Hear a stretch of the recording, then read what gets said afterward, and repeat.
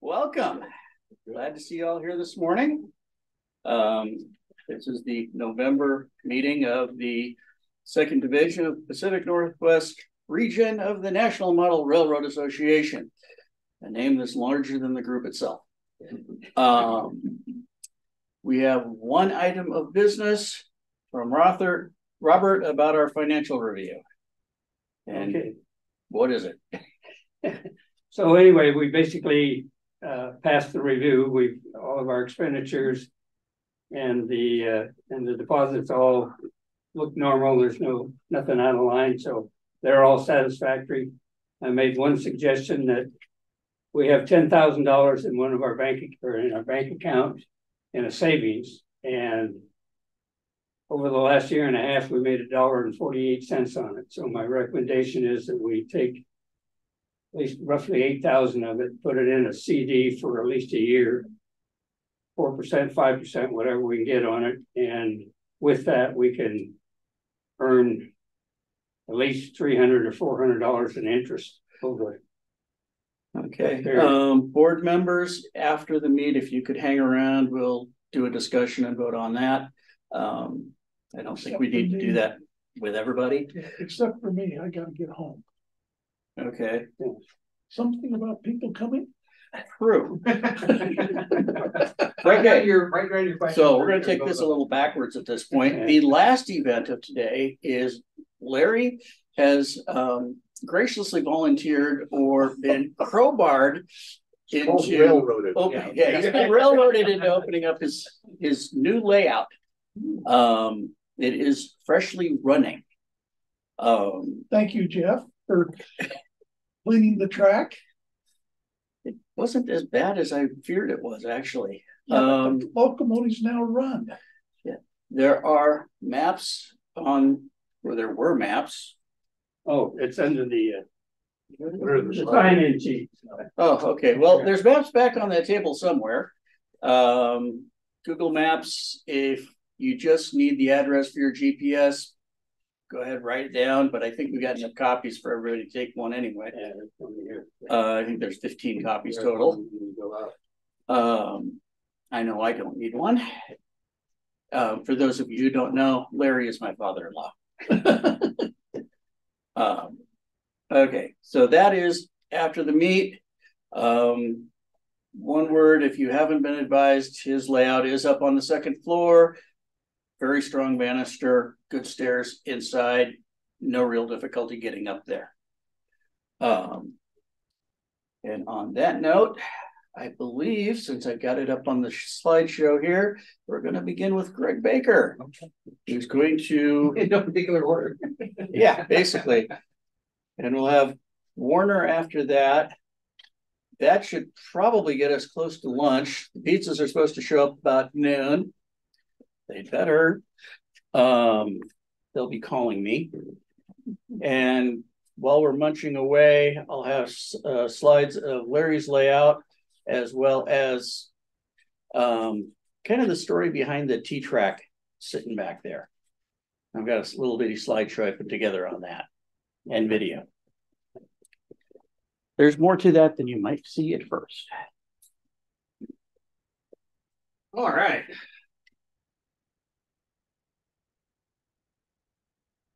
Can everybody see the screen okay? You want to adjust that so it's not, like the last video. Great video of trees we're just looking at. That's okay. You're a black blob because you're totally backlighted. It's even better. There we go. All right. So I'm Greg Baker, Mountain Goat Greg.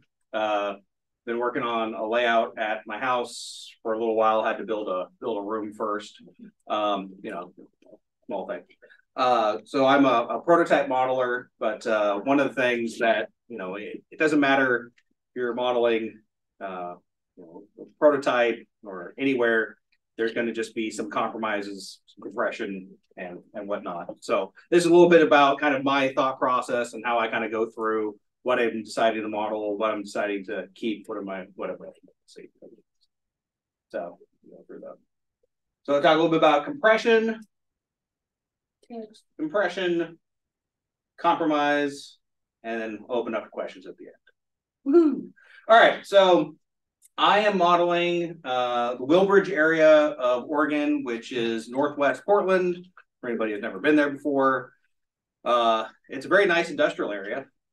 So I'm modeling in 1968 because I like all the different roads that ran through there. So I have GN, NP, SP&S all made their way through there along with the terminal railroad. So I do a lot of research. So if you can do the math quickly, I was born in 1981. I modeled 1968. So obviously I've never seen any of this stuff operating in real life.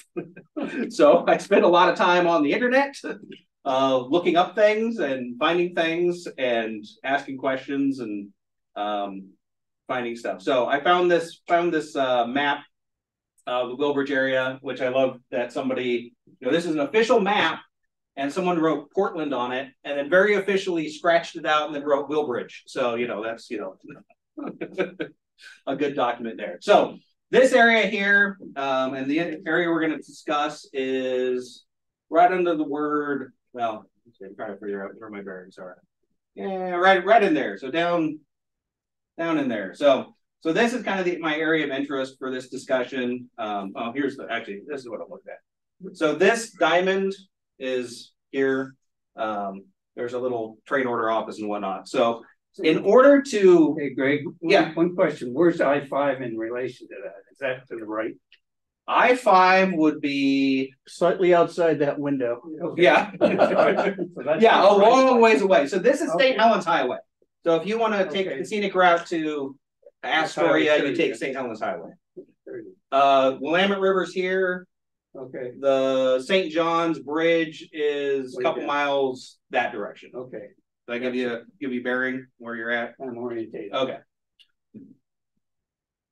So this map is one of 5, 6 maps that I'm kind of using. So this is, 1 inch equals 100 feet. So this thing in like prototype lays out on this entire table. Like it's a big map. They're kind of cool if you ever get them. So this area would be, 1,600 feet by 600 feet actual. So if I wanted to just model just this portion, I'd have to have an area that's 18 feet by 6 just to model just that, which is a pretty big area to just fill in. And it's bigger than my space by quite a bit because I only have an area that is 11 foot by 15 foot to do everything I want to do. So obviously, it's not all going to fit. So what am I going to keep? There you go next. So facts in hand is clear that some compression will need to be utilized unless I have an empty Walmart, which they don't have those just sitting around, plus unlimited time and unlimited money, which I've yet to win the lottery and I still have a wife and kids and a job and all of that. So I'm going to have to use some compression, but how do I choose? Go to the next. So we're going to talk a little bit about impression. So this is some common terms that you'll see in the model railroad press. Given and Druthers, popularized by John Armstrong, essentially creating 2 lists. So your givens are the physical constraints of your location, where the doors are at, where the windows are at.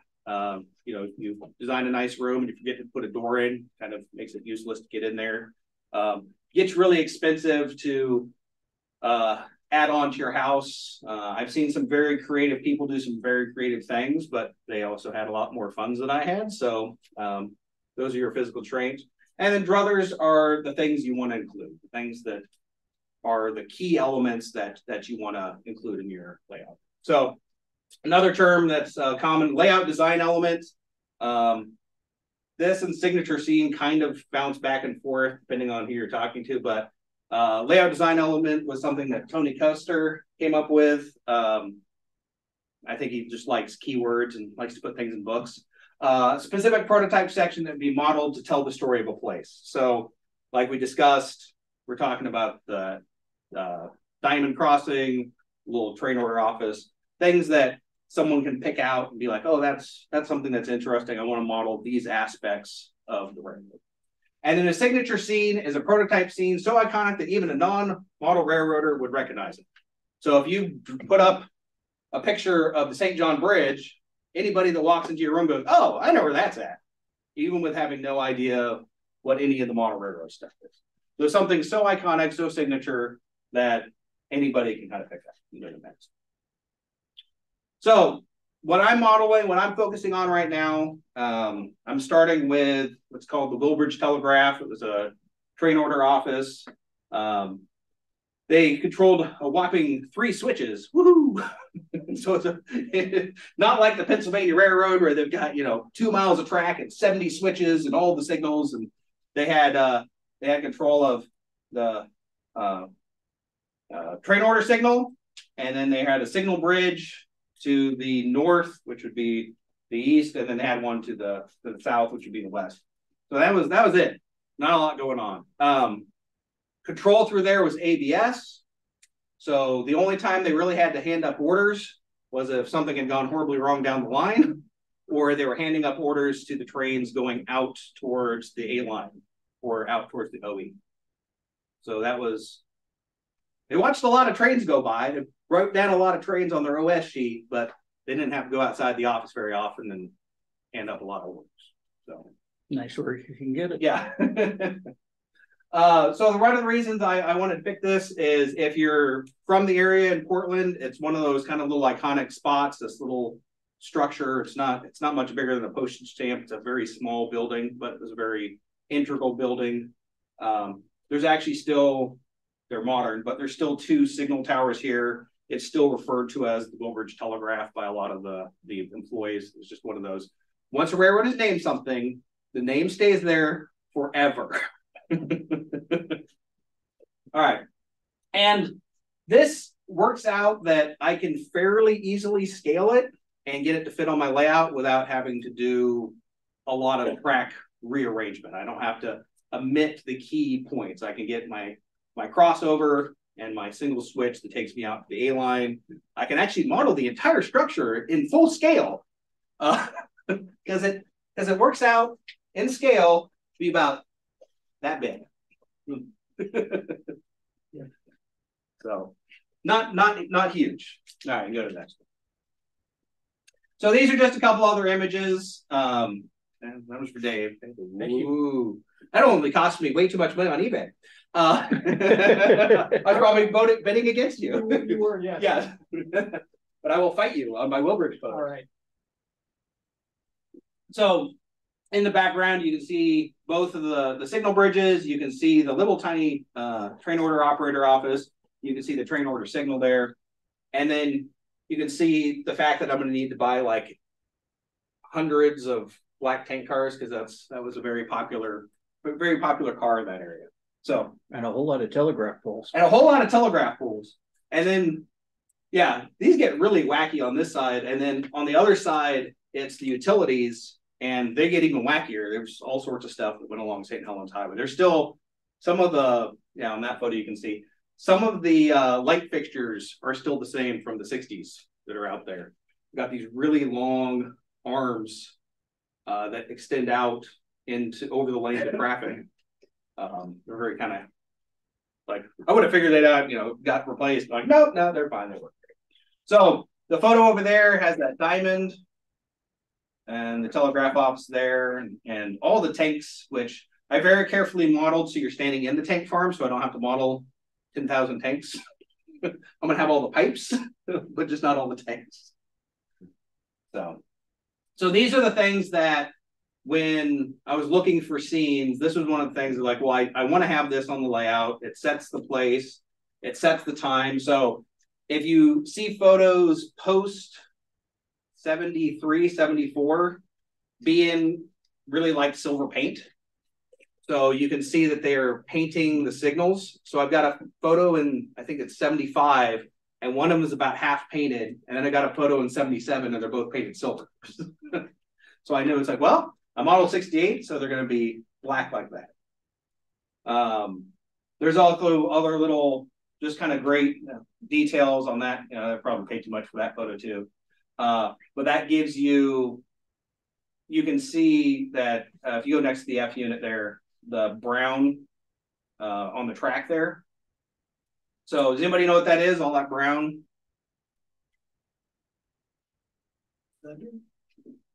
That is pumping track. So that is mud. So what happens is when it rains and the water gets down into the ballast, underneath ballast is mud, and this whole area was built on fill and crap. And as the trains go up and down, it actually it's a hydraulic thing, and it pulls the mud and the crap up out of the ground. So probably 10-mile-an-hour track. Well, yeah, probably you're going to need it slowed at some point, but you can see that, when they're running passenger trains, you don't have all that splash, but when it's a BN, things have gone to pot. So that's where they probably bring in an undercutter, lift up the track, scoop up all the ballast, lay down new rock, put it all back down. So that's probably due for a track rehab. But if I modeled it after that, if I just had that photo, it's like, oh, I'm going to model that. But when I compare it to 1968, I don't see all the splatter in the mud and all that. Now I do see that they did not do great with vegetation control.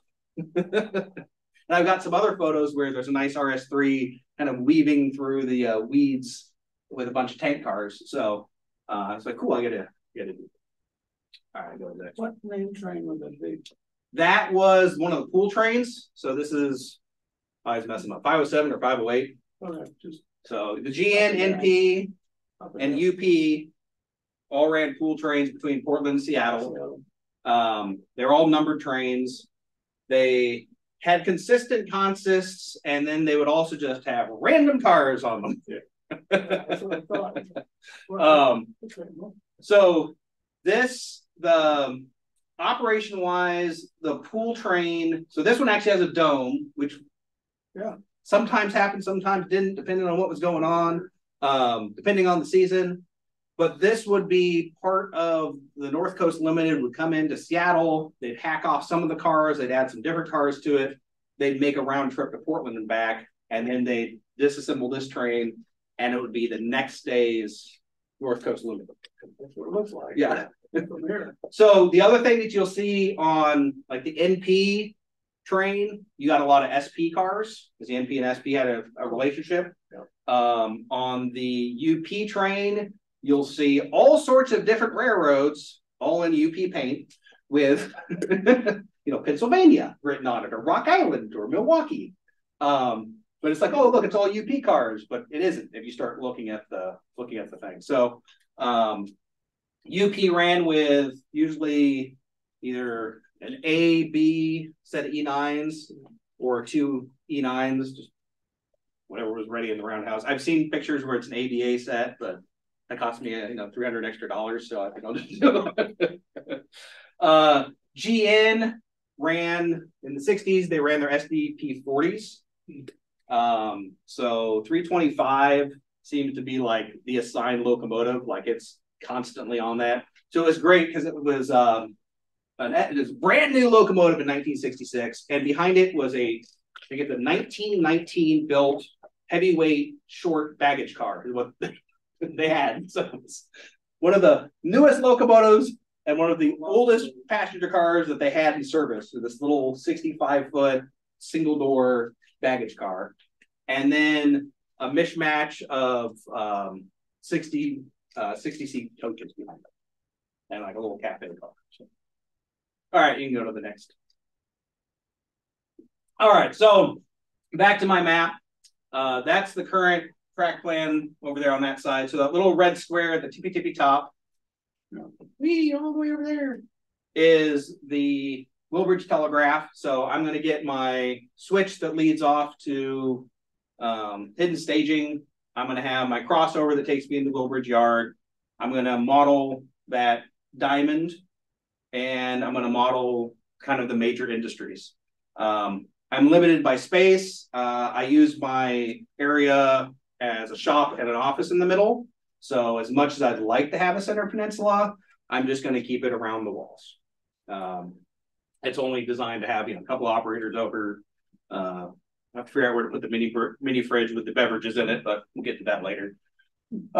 So So I'm getting the key elements, even though I'm only doing it in like a 8-foot space.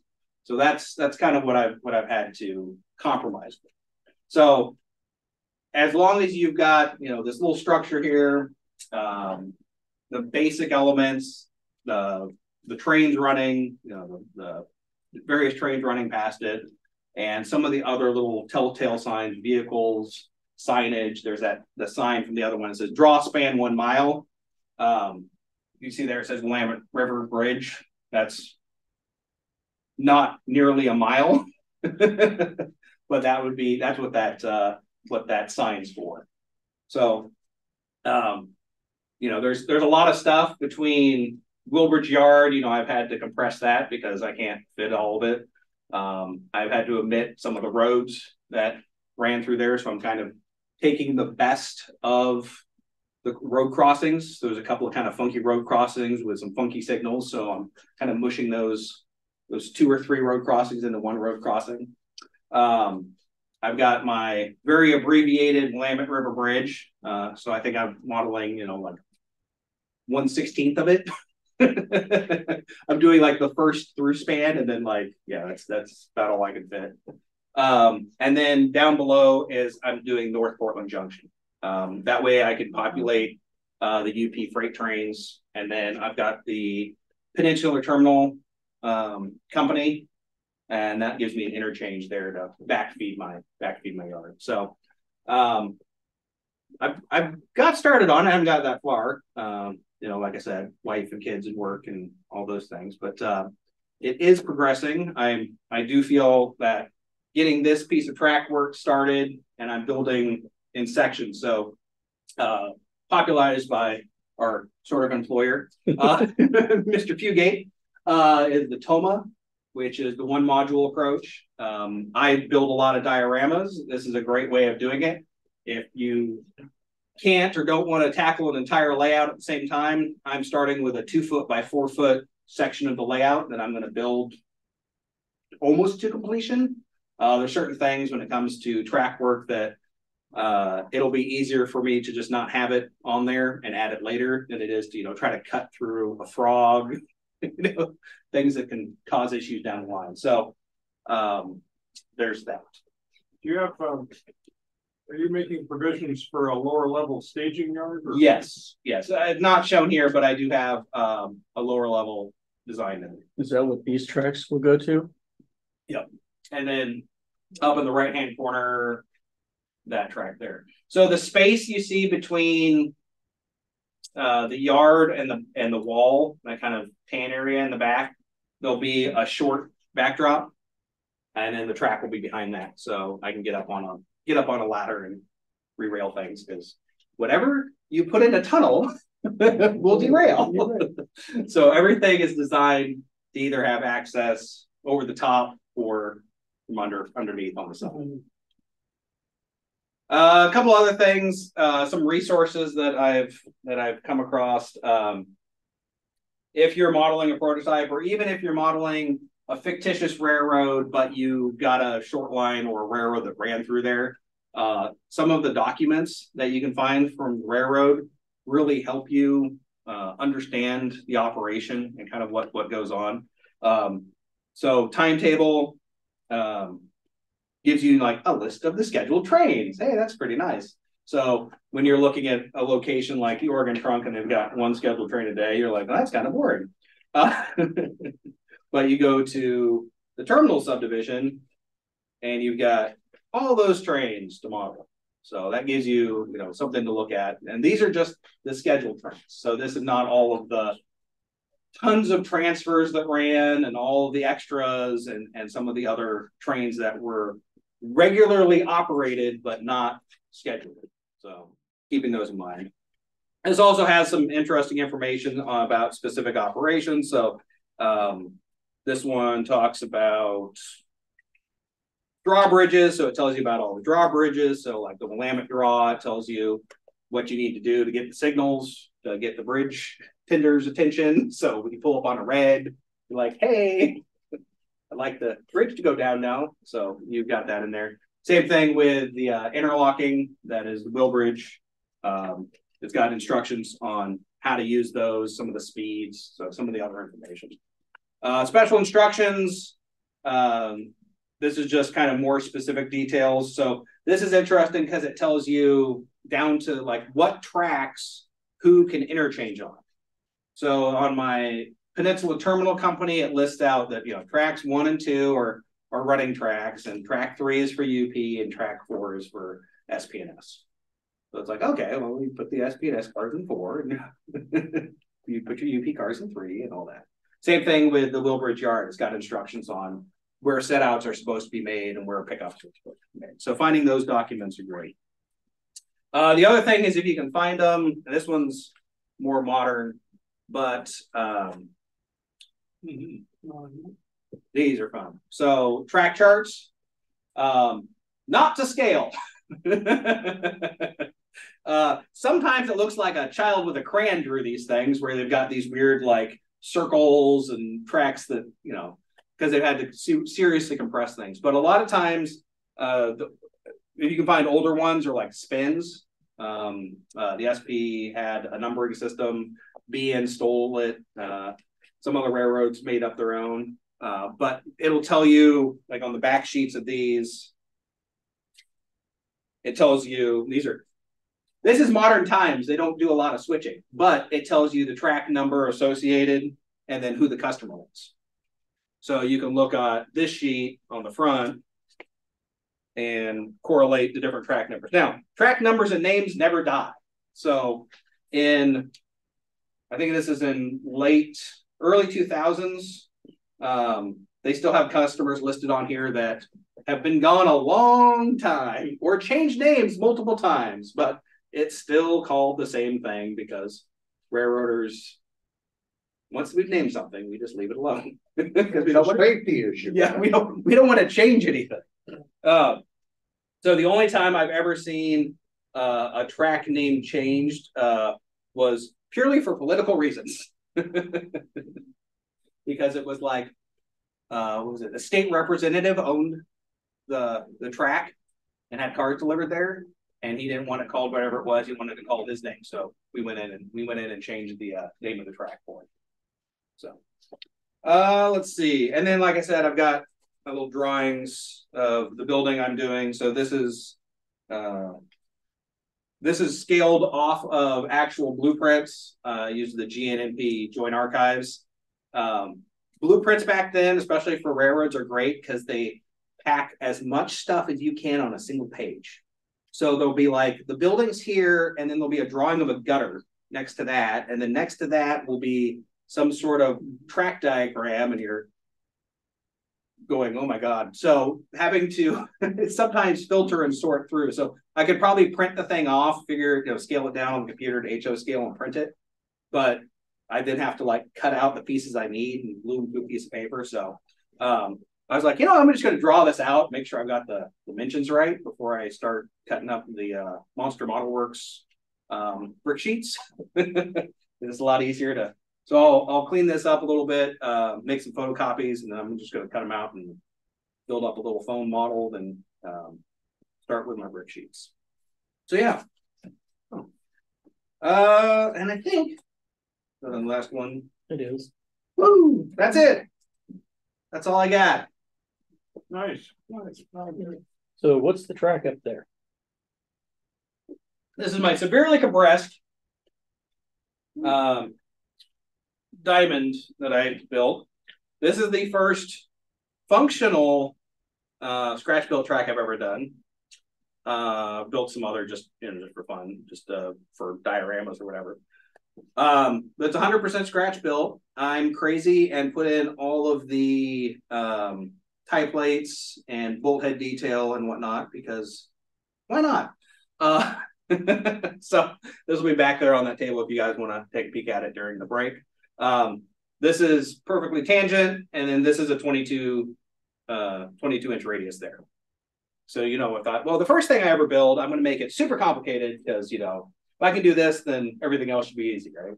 So came out pretty good. Definitely lessons learned, but that'll be successful. So once this is set up, this will provide access to Shell and Standard Oil.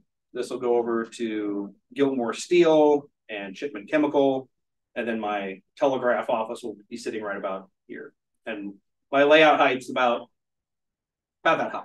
So Wow. having all the detail is kind of important, as you're going to be looking right at it. Oh yeah, and then I'm also crazy and like you can see, but I put on all the joint bars. I put joint bars on both sides, and yeah, I've got operating swivel switch stands coming from Proto 87 stores. So Hello, Andy. yeah. Andy's got a bunch of my money recently. Any other questions? Comments, concerns? Well done. Thank you. Nice. All right.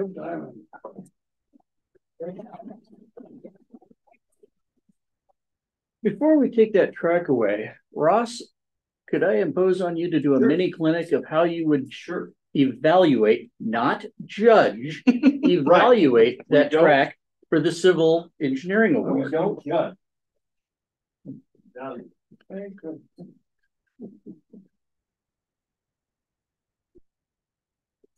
Probably render a judgment though. So for civil and hand laid now, they really simplified it a few years ago, and it's a lot easier because now it's either a pass or a fail. So when you have to scratch build 3 different track pieces or track work in order to get those 3 merit awards to get your civil. Well, that's part of getting your civil AP. And basically, once like Greg's got this all done, all I have to do is take the NMRA gauge and just double check that he's built everything to the specs, both for gauge and then the flange ways. And then when it all passes, when it comes down to the form, it's either did it pass or did it not pass. So is it engaged or is it not engaged? So you check, yes, it's engaged. Once Greg has it wired up electrically, then runs a motive power through it, both directions. Then you check off that, and he's already scratch built the frogs, because the frogs or points have to be scratch built. You get that, you get the 3 yeses, and you've got it. And then that passes, and it's an automatic merit award. So you don't have to get a certain number of points. You don't have to get the 87.5 points like you do in all the other ones, which, by the way, works out to about a C average, right? Because it's 125 points. You only have to get 87.5. So this isn't, it isn't perfection to get this done. And so if you're worried about that or the evaluation process, it's very easy, very friendly. We'll come to you if you don't want to bring the stuff to the meets that you want to have evaluated. We're here to work with you, and it's if you want to participate, great. We'll do what we can to make sure you get you get to wear the shirt with your name on it with your MMR number. Which, by the way, during COVID, if you've been looking at any of the stuff, the number of MMRs has gone up quite rapidly like in the last couple of years.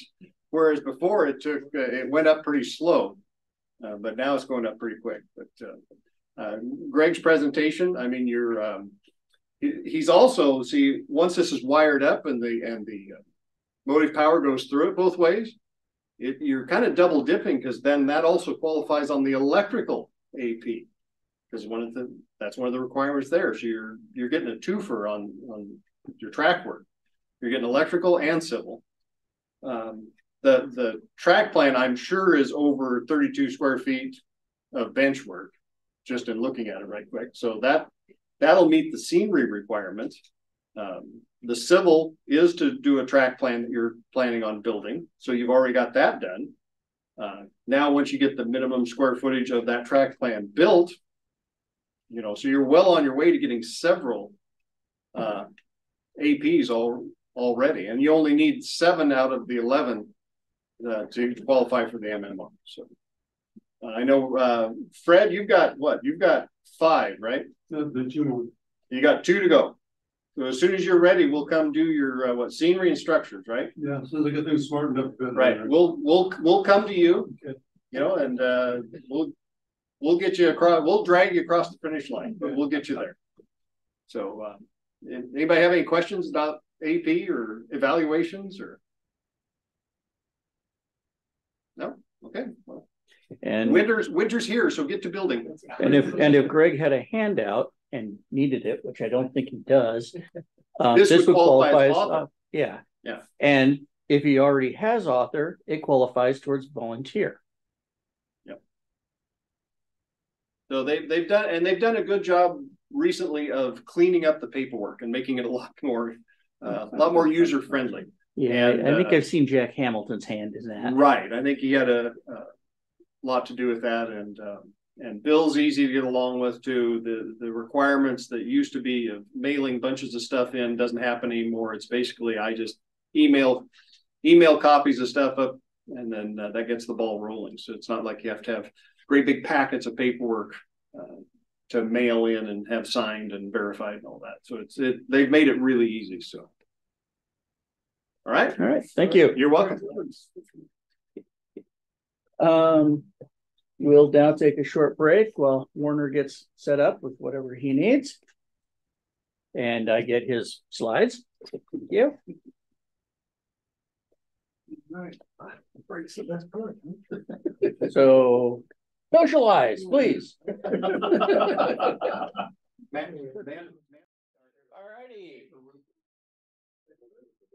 Warner, are y'all ready?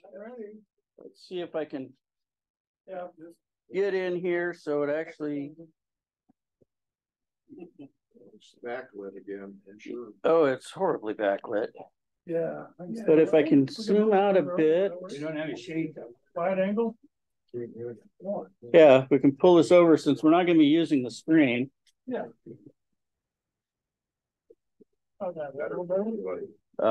You gentlemen might want to shift because this is going to be in the way. Are you going to stand there or? I think I can avoid standing there. Well, they don't want to see me. But we're recording. We have been. Basically, we're got the bottom half of your face. Hi. Yeah, always too tall. But this is not a scenery seminar. This is not to show you this is the way I would advise painting scenery. What I really wanted to do today was just suggest some materials and methods that you may be familiar with, but maybe not, of making essentially lighter scenery. I mean, you know, this is several pounds, but if that were plaster, most of you probably know how much that would weigh. And inconvenience and durability. Being a G-gauger, half of my layout's outdoors most of the weather. So it's got to be waterproof. Wood is not a good material outdoors, no matter what you do to seal it. So we're always looking for other alternatives than wood. And frankly, the best thing we keep coming back up with is extruded polystyrene. This is foam. You know, this is dense insulation foam that you get at our other half of the hobby shop, Home Depot. Us G-gaugers spend more time at Home Depot than we do in the hobby shop because we have to scratch build most everything outside of the track. But styrofoam is still an affordable product. I mean, maybe $20 for a 4x8 sheet, but when you look at the cost of a piece of plywood nowadays, too, it's just gone through the roof. So 1 inch, 2 inch, 1.5 inch comes in various thicknesses, either blue or pink. Most of it that I see at Home Depot right now is pink styrofoam. And it's a very usable material for lots of purposes. So that's what I wanted to do today, was just kind of show you a few little simple technique clues to make it maybe more usable for your aspects. Now, what I thought is, you know, this would make it an ideal pop-up. I got to visit John Allen's layout, and he had Ligorian defeated, and he had a couple of hard to get to places. He literally had to crank up, you know, on stilts to get to pop up from. So pop-ups or corner modules for areas that are hard to reach that you want to be able to lift and pick up. It's really an interesting technique to use rather than starting with wood or a metal frame. Nice to have this, something to set this on, but basically it'll span 3 or 4 feet if you do the basic techniques of layering, you know, several layers, or certainly teeing it, making vertical as well as horizontal. You can probably see on the back that I started with just the basic 1-inch piece of flat styrofoam, pink styrofoam on the bottom, and it added a vertical back and a vertical side. This goes in what I'd call an ugly corner of my layout, where the track goes through the fence from Glacier into the front yard. It's just a house, you know, it's 2 parts of a wall here and a fence here, and the track comes out here. How in the world are you going to scenic that? Well, not terrifically detailed scenery, but I just kept adding pieces of styrofoam, gluing it up. Piece here, piece there, scrap piece here, glued on. But the trick is, how do you glue styrofoam together? Now, forget it. Wood glue, Elmer's the best you can find. It ain't gonna work because it will not dry properly. It will not work.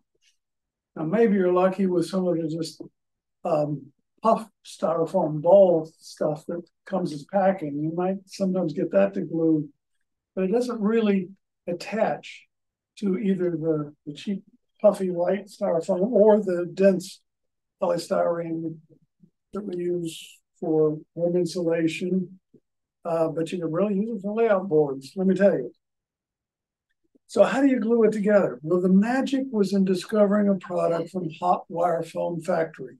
Now, I did bring a couple of copies of handouts if you want to remember some of the names of these products. I'm not selling them. I don't get any commission from them. But these are great guys to work with, the Hot Wire Foam Factory. And they sell through Micromart, I think now too. I think they're a distributor for them. But Hot Wire Foam Factory supplied very relatively inexpensive, and they sell like 25-pound bags of what they call exterior foam coat. Now, to us modelers, it looks like plaster. But guess what? It is multi-purpose. And we mix it like plaster, but you can mix it with paint, and that doesn't weaken it. You can literally, it is sort of powdered latex paint. What all I can figure it out is.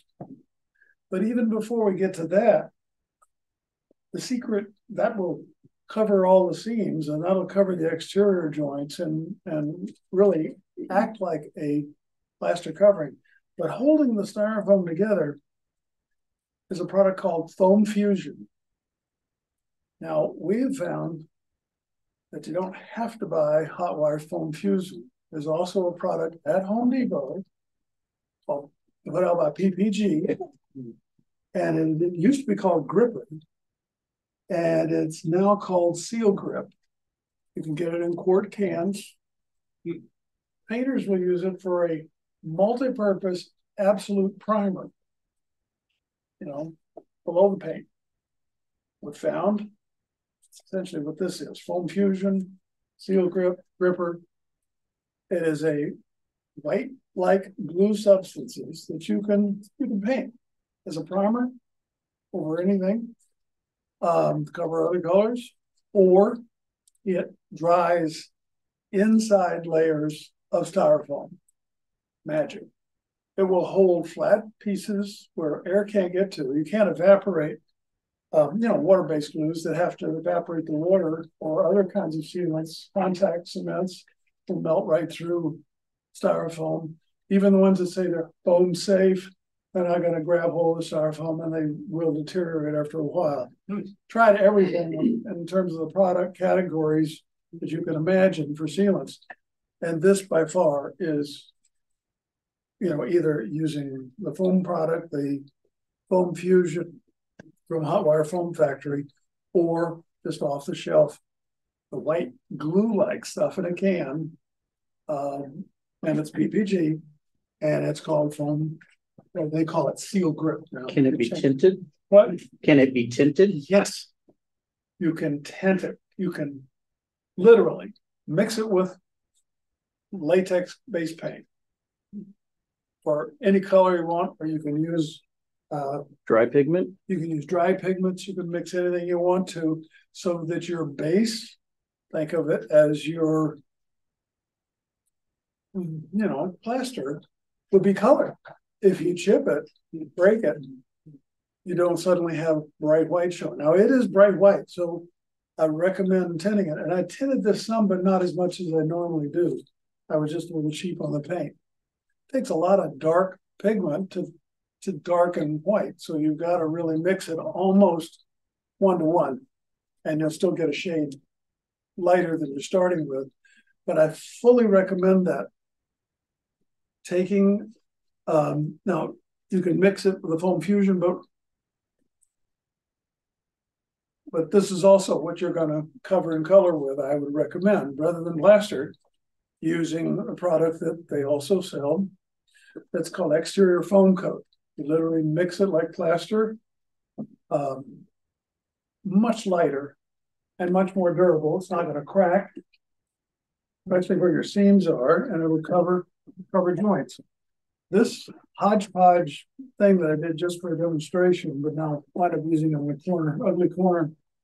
There must be 25 pieces of scrap styrofoam glued together with, first of all, the foam fusion type material, and then covered with, first thing, you can literally cover with the same product used as a glue to act as a primer. You can mix color with it, or what I did in this instance was literally cover it with the primer, and then I covered it with a layer of exterior foam coat, because this allows me to also mix in. It's got texture. It's going to wind up looking like rock or cement itself, as you can kind of just see from the back. You instantly almost get a rock surface.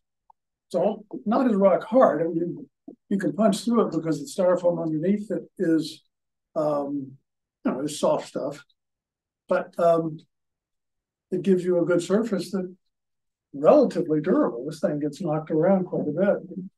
Home Depot has another product down there which they call foam, the sealant for foam. Oh, okay. And it comes out with it's like the DAP does when you DAP 230, but it's not DAP 230. I don't think it's made by DAP, but we're using for sealing foam pieces together or gluing to. Okay. Not necessarily big for surfacing. Right. And that's why this gets so much easier than squirting it out of a polyurethane type or comes out of a caulking gun. Yeah, caulking guns. They're one of my least favorite of all inventions that I've ever worked with is a caulking gun. That's why the wrists go old and they get hard to work. And you're getting little lines, which you want, especially in surfaces, you want it to be more spread out and even. And that's where you really gain by being able to paint it on. Yeah. So this is a thinner, and it's going to dry when it's compressed. I'm going to leave it compressed for 24 hours with some weight between it. But you can see literally there's 2 layers on the back, several layers on the end, 2 layers on the bottom, and it doesn't come apart, weather included. Do you remember which the product you said it's labeled for foam, but you said it breaks down and the things come apart eventually? Well, that's some of what we're talking about here is the stuff that comes in a caulking gun. Right. It says it's either urethane or foam compatible, right, or project. The stuff. It's just a mess, and you can't spread it out as well. It might work, but it doesn't hold over time. I mean, you've tried it and had it come apart. You don't remember which trade name the product is that you've had come apart, or do you remember? It might come to me. Liquid nails is liquid one. nails. Yeah. Thank you. Liquid nails is one, and you have to be very careful about, because they'll say foam safe. Yes. And then they'll say foam adhesive. Yeah. And then they'll say foam formulated for foam. Yeah. But they all mean different things. Yes. Doesn't all mean that it'll stick and stay. So some of them are designed to essentially hold it long enough. Yeah, that 300, the wall PL 300. fall off and hit you in the head while you're. While you're doing it. Yeah, and they're tacky, Yes. but they still rely on a solvent base that has to evaporate. And that just doesn't work in a large flat surface. It'll work little beads, Right. but you're gonna have spaces and it will, Got it. styrofoam itself will come apart. The tube we just mentioned was PL 300. It's all explicitly for foam, For foam Okay. for only. the styrofoam Yeah. insulation. So But it will work. again, it's good maybe for gluing pieces together, but it's not good for Right. Big surface, making texture and surfacing yeah, the so finish. it's just a really handy product to know about. It keeps the tubes, you know, you few squirts and it's clogged up. Like I said, I just, of all the tools in my entire garage, the thing I hate worse is a gun, you know? Yeah. And this stuff keeps, you can seal it, you can squeeze it on, or you can paint it on with a disposable brush. You don't want to touch it. It is sticky, messy stuff, but it's so much easier than working with, just try it. And I think you'll be amazed that it dries relatively quickly, doesn't have a terrible smell. They're latex based. So you have to use a lot of it, or will a few beads of it on a surface be enough to keep things together? Well, if it's a whole surface, I'd want to consider like paint and try to get as much of the surface painted as possible rather than just a bead. Now, are you talking about that stuff and that stuff right there when you say that, or Foam the other fusion, product? and I don't have the can of it from PPG, but it's called Sure. yeah, Seal Grip. It used to be called Gripper, and they thought, well, we'll want to make it a little more. So that's what you recommend for big surfaces if you're trying to put layer sheets together. Layers. Yeah. And again, when you layer this, then it becomes really more like ply strength. And literally more like the strength you get from multiple plies of plywood.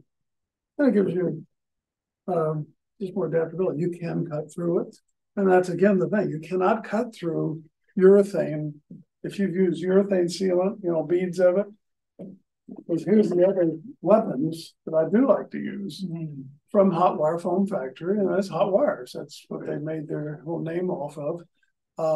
And you can get these that shape it any shape you want for making irregular cuts and cutting out stone and making lines or cutting straight lines. They even make frames that you can almost use like a table saw.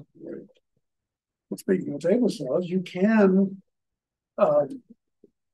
you know, if you're sort of a well-ventilated place, make a mess, you can use a real fine curved blade to cut styrofoam if you've got a table saw with a fine curve. You don't want to, you know, eight-inch blade. You're talking about using a brush to apply that. Are you writing off the brush, or is there a method of cleaning it up? That's one of the great reasons to go to Harbor Freight. Throw away brushes. Okay. Yes. 10-cent brush bin. Yeah. Yes. Throw away brushes. Buy them by the dozens. Oh, okay, you're using those little foam things. Or chip brushes. You know, you use it first and you're pretty much done. At least done for the day. After the day, throw them away. Don't try to wash them out. They're so cheap. Okay. So yeah, Harbor Freight, bless their hearts. You know, if you're going to use something once, that's the place to get your tools. So the little disposable foam brushes, like one of those in your hand, work out pretty It well. would work. And a little easier if it's diluted a little bit, certainly with paint. What do you dilute it with? Paint. Paint? And dilute it with water if you really want to spread it out. It's all water based. And again, boy, that's what I love working with. I've done scenery with expanded polyurethane foam. Wonderful, but mixing it, I don't care what they say, the smells are awful. It is a gosh awful mess. You mix the two-part polyurethane foam and get the right proportions and then get it in your, now still, if I were going to do good looking molds, I would probably use polyurethane in some rock form molds and attach it right here with seal grip. Because it'll hold polyurethane very nicely. And then you could work the edges with seal grip and then really feel the edges when you cover a lot of it with foam coat, exterior foam coat. It's literally like, I don't know, dry paint. And mix this with water or paint. And I usually use a little water to dilute it, but mix it with, must have 150 different samples from Home Depot. Your whole palette, like, at least as much paint as we go through in large scale. I just, every time I see, oh, that looks like dirt. That looks like dirt. Oh, kind of a rock. I'll buy another shade of this stuff, and it also lasts pretty good. We keep it well kept and turn it upside down once in a while. So that's basically what I wanted to share with you, using techniques that you can use by layering styrofoam together with products that will dry and hold permanently, especially in surfaces. And then also the texturing, which is so easy to do with, this is multi-purpose. Rather than plaster, it's lighter, it's got better grip, it adheres really nicely, and it's not going to chip. And so you could literally fill a mold with this stuff and peel the mold off, but probably do a little more damage to your molds. But it's so easy to apply and to texture.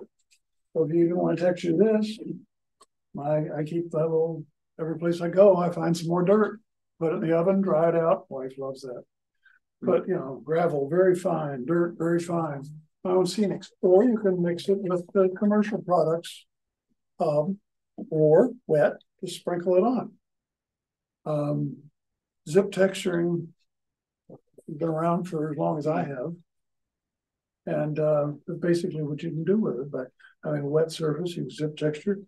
If you're not satisfied with the texture, you can always spread on some Type Bond 3 over all of these, because again, these are water soluble, compatible. You can mix up some Type Bond 3 and do a fine thing and sprinkle your texturing into the area you want to see. Type Bond 3 sticks to foam. Type Bond 3 will stick to everything we're putting on foam. Yeah. So it will stick to everything that I have told you so far, which I recommend covering all the foam. You don't want any foam left unsurfaced, because it will protect it, especially from UV rays if it's going to get light through the window, or for us if it's going to be outdoors for 3 or 4 months at a time. Once you've completely covered it, either with the product like gripper or mixtures of paint in this, it's protected.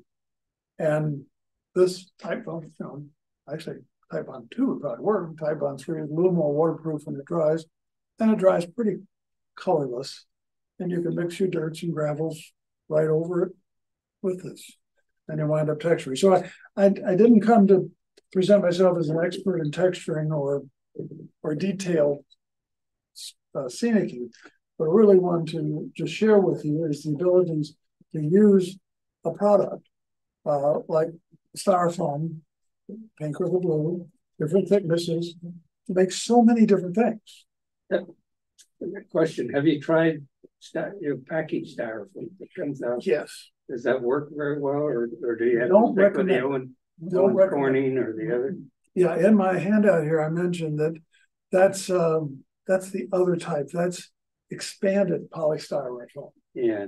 Little bubbles, if you break them apart, now it's really, you can use it for filler, if you're trying to fill a mountain full rather than our old wadded up newspaper from childhood, rather than using wadded up stuff that be like that. You could use it for that, but I certainly wouldn't use it anything near a surface because it won't hold. Okay, so in other words, you could use it as a basic thing, and then maybe the last layer you could use the Owens Corning fiberglass. Exactly. Fiberglass, but the styrofoam. Yeah, we call it styrofoam. They call it foamular now, but that's what this entire building is, except for the roof. The roof is a piece of wood, but this is entirely made out of 1-inch styrofoam, which you then can scribe. You could almost get HO brick in this, and you couldn't get smaller, but you could get concrete blocks. And so it makes an excellent base for texturing. If you get a good deep scribe, and you can overdo it. because you can fill it very easily with this stuff for your grout color, and basically acting as grout, wiping it off your surface, and then dry brushing, painting the colors of whatever your blocks or cement want to be. So you kind of get 2 for 1. You actually get grout for grout, only it's better than grout. I've used grout, and that's not what I recommend. You really use this on styrofoam, and makes a pretty easy to work with surface, which can also be made into, carved into walls, carved into rock work where you need a retaining wall, or put onto in this case, a piece of styrene and made a gondola load. I've got these with probably 8 different textures of sands and gravels that I've gotten, or with any scenic foam material. Again, using the foam coat, liberally sprinkling, and if that isn't enough, spray it with a little of our friendly glue, whatever your favorite is, and zip texture another layer on it until you get what you want. And makes removable loads for us. But could be actually just even a scenic area where you wanted to have a gravel pit or stacked up areas like that. But there's just so many different ways you can carve styrofoam, and it is pretty soft. I mean, you don't just carve it. Usually, if you want to make a good scribe line, I recommend literally using a hot wire and a straight edge that won't burn. You use a wood straight edge or whatever, and even hand doing it, you can come up with a reasonable set of grout lines and representation of cement block. So the detailed aspects may not be there, but the structural, the structural capabilities of styrofoam really gives you a pretty strong product. Yeah. And a movable module, actually. I can see this being reinforced with the back, being stable enough, not to stand on, but to bridge 3 or 4 feet of distance. And that's only 2 layers on the bottom and about two layers on the back in terms of the back. We'll make a good corner where you can't get to and you want to be able to lift it off from above. You can certainly fill the corner, the back corner of your layout, and still get under it to get the tracks without having to go through a lot of expensive cutting. And again, you can do your cutting literally with a hot wire. Might want to make a masonite if you want a uniform curve. You definitely can just make a masonite template. Just kind of cut with wire. And you can adjust the temperatures. They come, or you can buy a temperature adjusting thing so you can get just the right temperature so it doesn't over melt your cut. And you can cut easily through 2-inch stuff. Does that come with a power supply? Power supply, then you plug into plug either one into either unit there. Comes with a little transformer box with a dial on it. And you can dial the heat up or down on it. Yep. And there's many different lengths and sizes of these, and they also have a switch on them. Styrofoam does give off an unpleasant smell when you're burning and cutting. I have been told, though, it is not toxic in terms of cancer producing or something, but I wouldn't sell it as that. I still would use it where you got good cross ventilation, a fan going, and not breathe all the smell if you don't want it. Yeah, a lot of that stuff is not cancer causing that we know of. Yeah, What that we don't.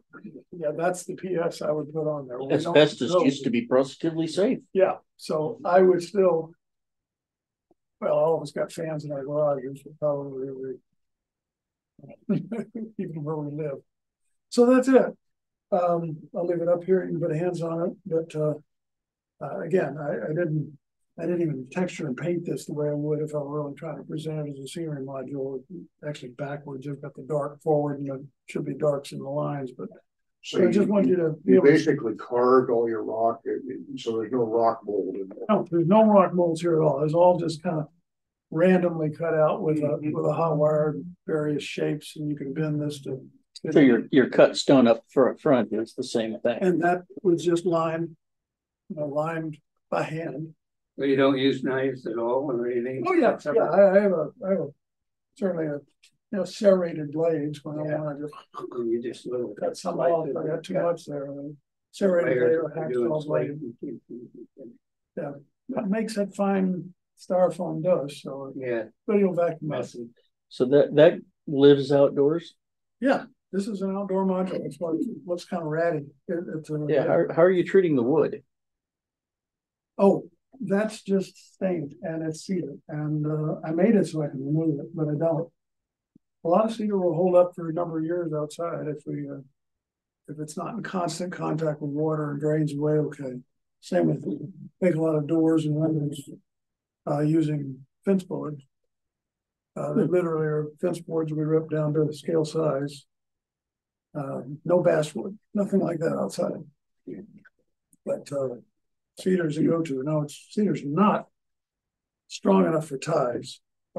It's too soft and it won't hold spikes very well. So you gotta come up with something if you're really gonna do wood ties outdoors. We talked to Gary Lee about that. But so any questions I can answer. It's just a quick show and tell. I wanted to see the different ways to use styrofoam and different ways to glue it together and not with traditional glues. Good. Like I said, if any of you are curious about the names of the words and products, I made a handout to describe every step here in terms of covering that. Thank you. Makes me in pain, but it's been a pleasure. Appreciate it. Useful. Thank you. Thank you.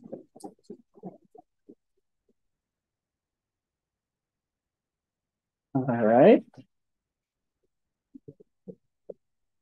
And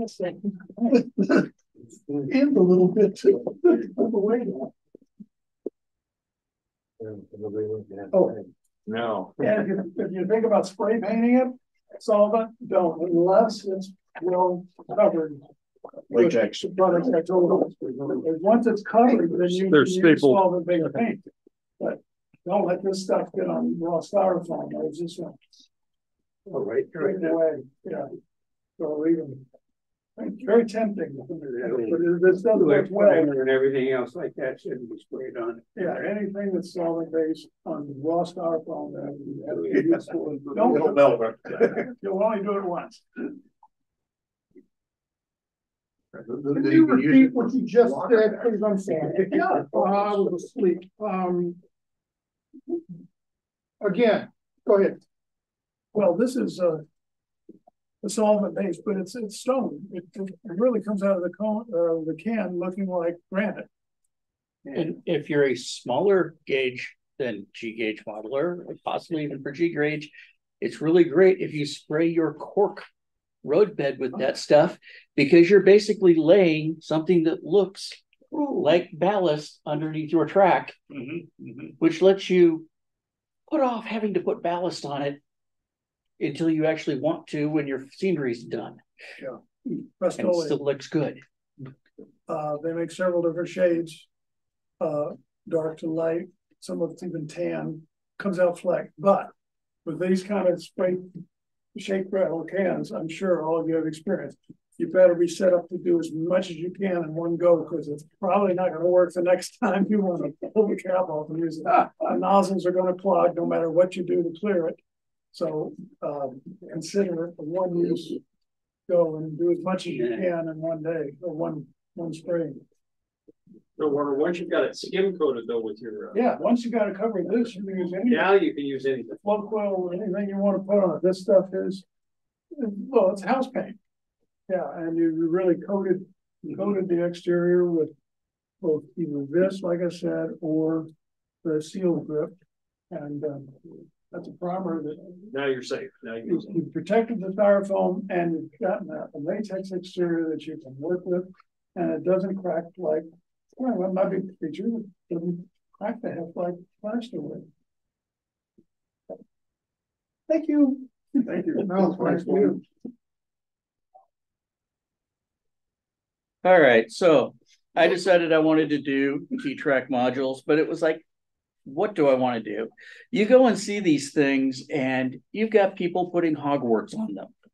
There's one guy I've seen several times who has about that length of modules that is a gorgeous scene of Endor, complete with AT-AT walkers and ST walkers and Rebel Alliance troops fighting and all of that stuff. There is definitely a fantastical, humorous element to all of the T-Track stuff. There was quite the blow up on MRH's forums a month or two ago about it.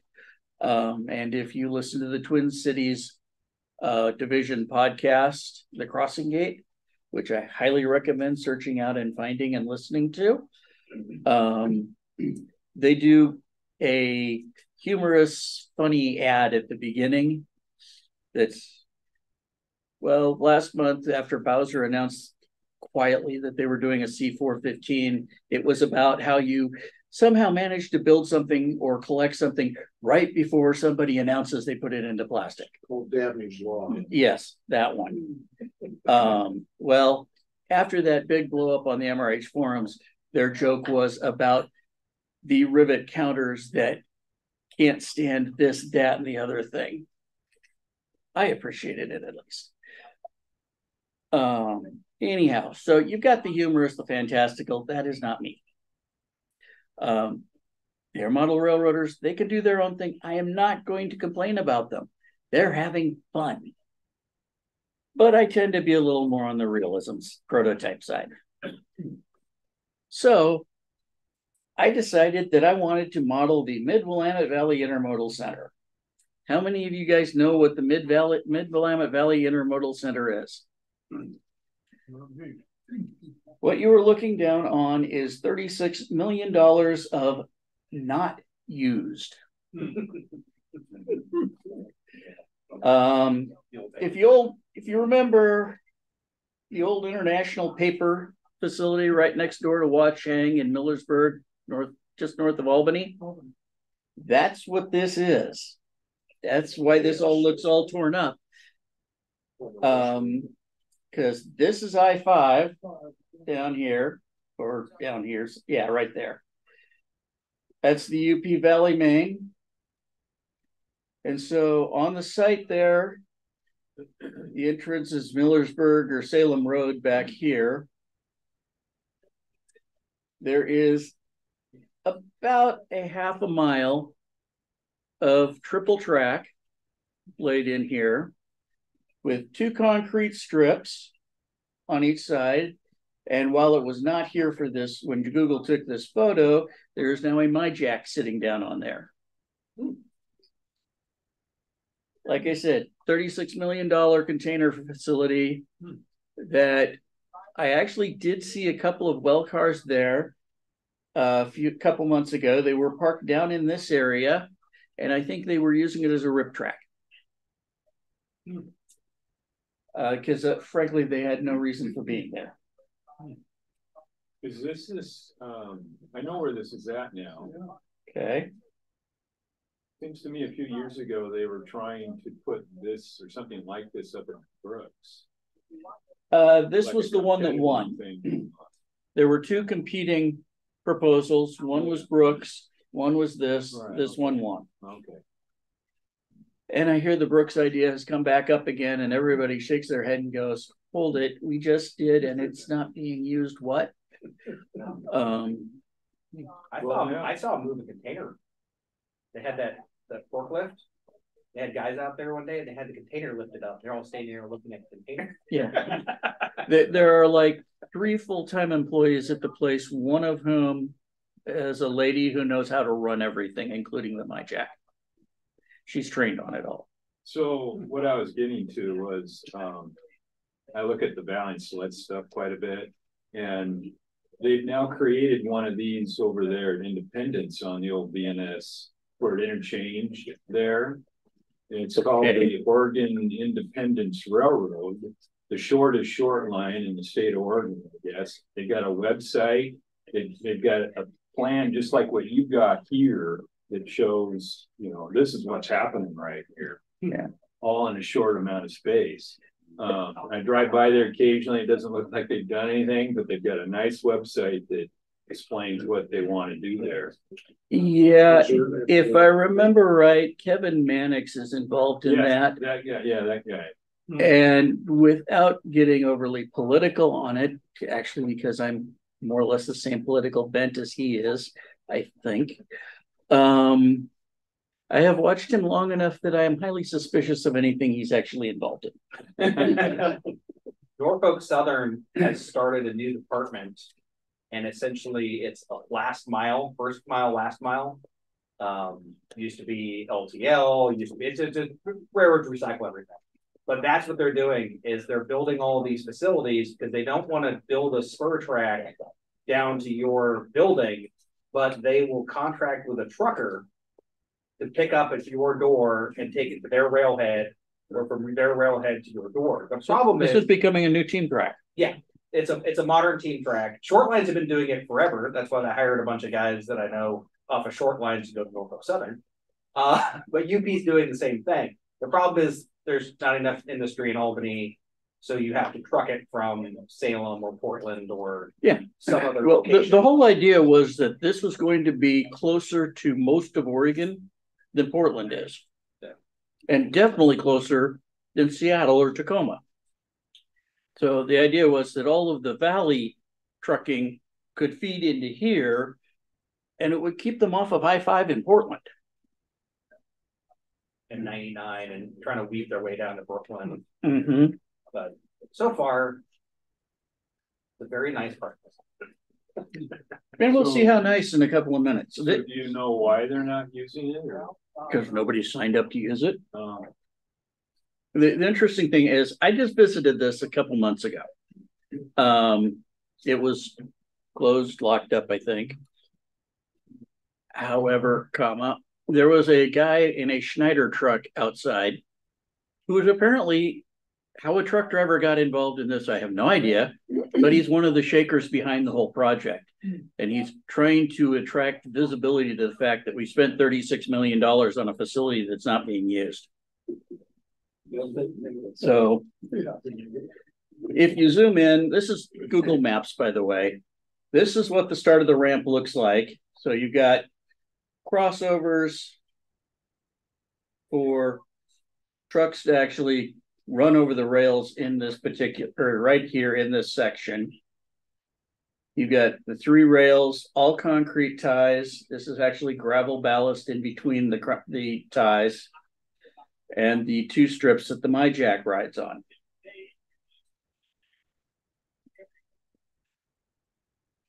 And is it elevated above the surrounding area or not? Or it's a little bit elevated. It's got a little bit of like a grade to it. Now, when I went to visiting, it was because I decided I'm good to lock up. It was because I had my drone with me. Therefore, sorry about that. Any of you guys know Joel Ashcroft? That's him.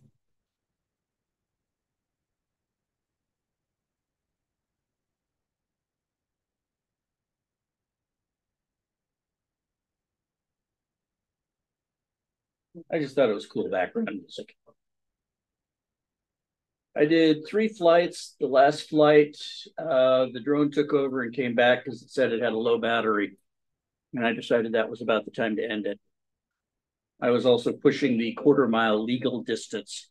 And since I couldn't actually see the thing, which is also pushing the limits, I decided it was time to take a day. Plus, I was afraid of running into that silly light bulb. What is that? What's the black thing on the lower? On the bottom? Yeah. That's a Kalmar. Basically, it's a side lift container lifter. Oh. Comes down from above and lifts it up kind of like a forklift from above. That's what I saw the other day. Well, months ago. Okay. Yeah. I got a dumb question. I mean, they have the crossings for the trucks to cross the tracks. Where would the trucks go? The trucks don't actually cross the tracks. I'm not sure why. It might be to simplify if you got to get a vehicle across to do maintenance on the MyJack. Oh, okay. Because there's no road over there. And the for recreational use only is because I don't have my Part 107, so I cannot sell footage or do this for profit.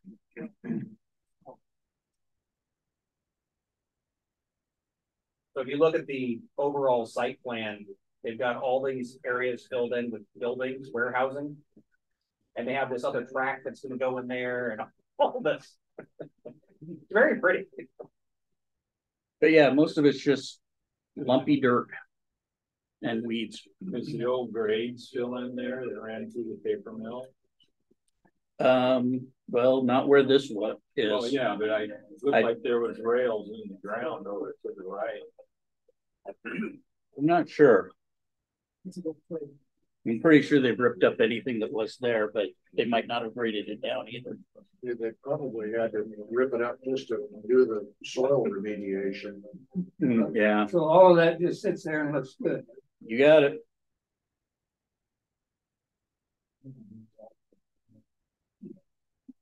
This is the front gate.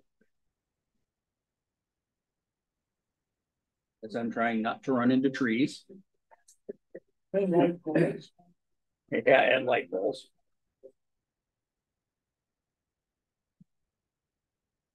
Did you ask permission this time? Heck no. I I don't think there was anybody there to ask permission of. So who runs this? The Mid-Willamette Valley Intermodal Center. There's a sign out the front with a bunch of organizations logos on it, including Union Pacific. So you say they still employ 3 people? Something like that. There actually was an article in the paper the other day about them. Why do they have people employed there? Just maintenance or Keeping an eye on maintenance and keeping everybody from stealing? against the day when they might actually have containers show up. I think it's a bit of a chicken and egg problem that they've run into. Is you can't get anybody to bring your containers there until you have a guarantee of getting cars there, and UP won't. UP flat out said that they will not run a unit train to Albany, Oregon. It will be handled on the regular Portland Salem train that runs every other day. So boycotting it, you're not. so it works northbound one day and southbound the next. And this was after they said, we're not going to get involved unless we're the only railroad. But Portland and Wester's right across the road behind you. They'd actually, in one of the drawings, the preliminary drawings, there's a track that connects from Portland and Western into the proposed warehousing district, but drawings are cheap. And I was definitely shooting for reference shots for the day when I would build one of these things. So do they have somebody to run that rig? Or? She looks to be about 30 years old. And she runs everything else there too. Yeah, well, Who funded that? You did? Huh? You did? Oregon Tax. I think it was a Connect Oregon project. Yeah, was it Key Banks on the logo, UP, Connect Oregon, something else, or something, Mid-Willamette Valley Group, somebody else. So you're now a drone pilot, huh? Yeah, of sorts. I decided about this point that I really didn't want to get any closer to the UP main line. What I didn't spot until I actually watched the videos later and then went driving past, there's a UP maintenance of way train at the far end of that siding over there. So you're gonna get pictures of the Twinkie. Probably you're gonna have pictures of the Twinkie. Not real close, no. For one thing, it's too far away. Yeah. That's an interesting piece of equipment. It's Rebuild SD40-2, isn't it? yeah, and they put a cab on it that is a non-conventional cab, and then they use well cars that they've modified that they can run equipment up and down the top of the well cars and pick up railroad ties or set out railroad ties. And you don't have to have an engineer's license to operate that. Because it's not officially a locomotive. Yeah. This is off the Union guys to no end. Well, it has a 6-digit number too. But you can see where the gravel is between them. So that's not paved.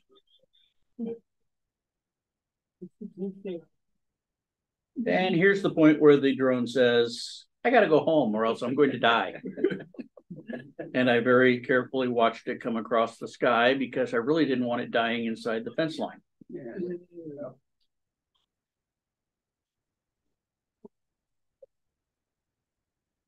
Put that out.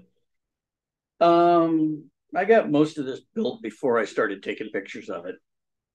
The modules are from RS Laser Kits. Some of you might remember Richard Shepard. He used to live out east of Salem. Owned, founded is RS Laser Kits. Has something of a stutter, which might trigger a memory or two. He now lives in Missouri.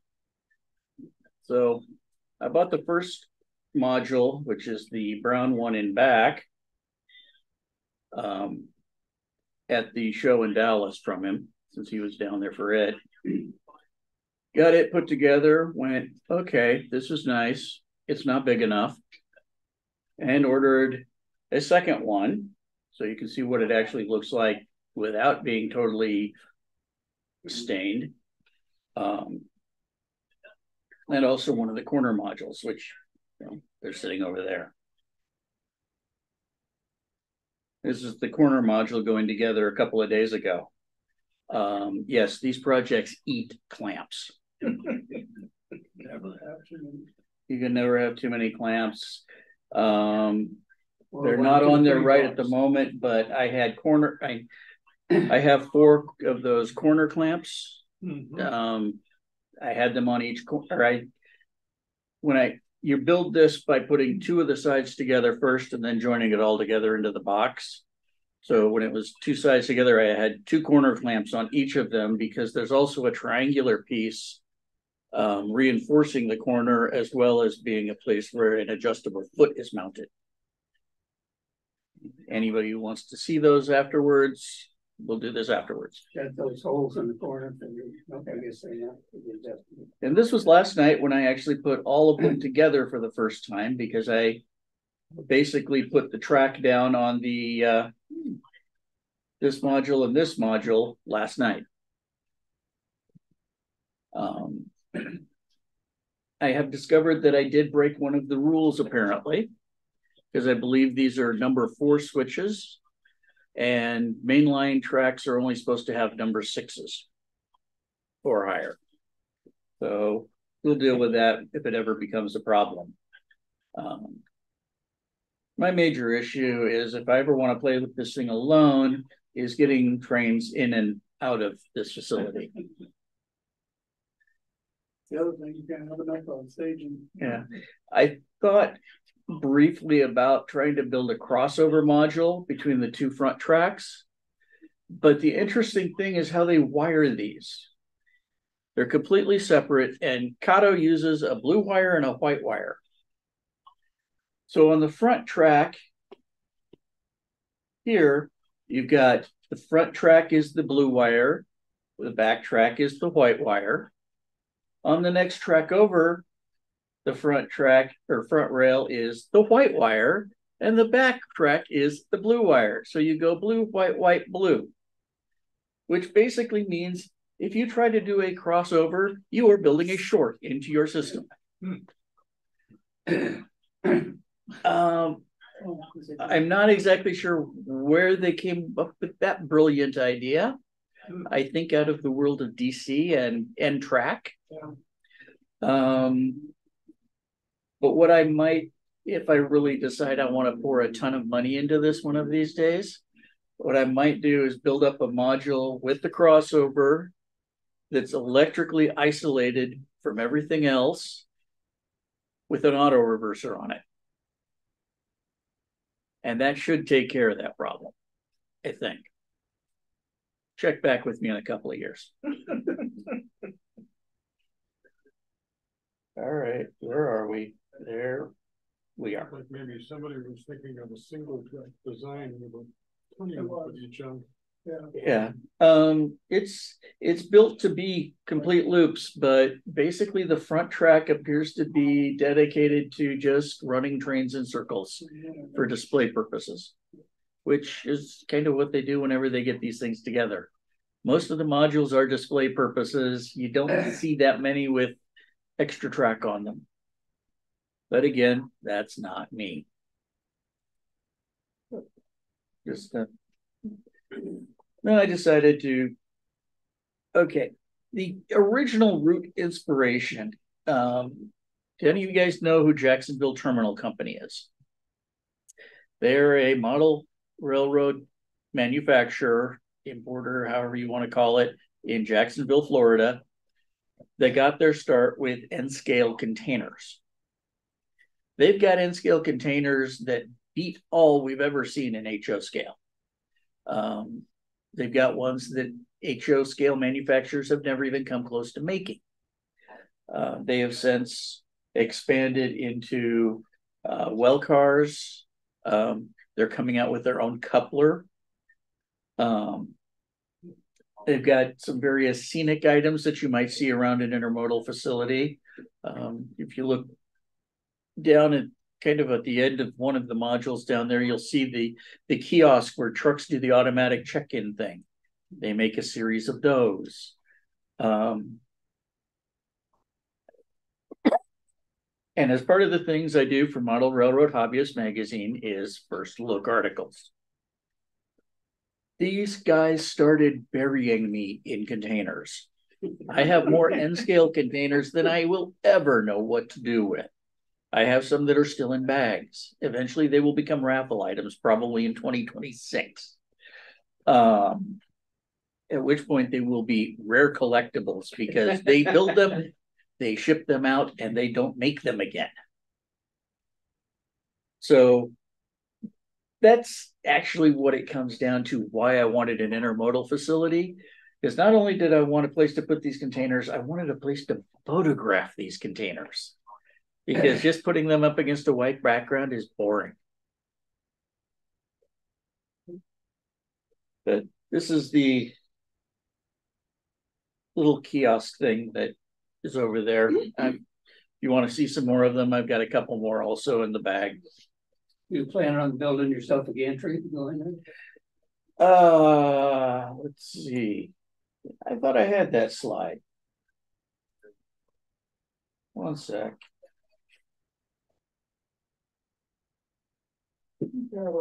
Anyway, short answer, yes, I have one of the N-scale MyJacks that I first pulled out last night, started cutting stuff off of, and the first part I touched, which is an itty bitty tiny piece of plastic that will connect the two pieces that ride the steel I-beam across to hold up the container. After the second or third time I dropped it on the floor and had to go hunting for it, I put it all back away and said, maybe sometime that's not this late at night. I can't name the number of hours I've spent with a flashlight on the floor. My workbench is kind of a kitchen island thing that I got at Weimar. And it's got drawers all the way up and down and two leaves that pull up. And then I've also attached pegboard to the back of it, so whatnot. But fortunately, it's on wheels because I had to push the thing back out of the way to go find that little orange piece of plastic, and thank goodness it was orange. Stood out really well against the floor eventually.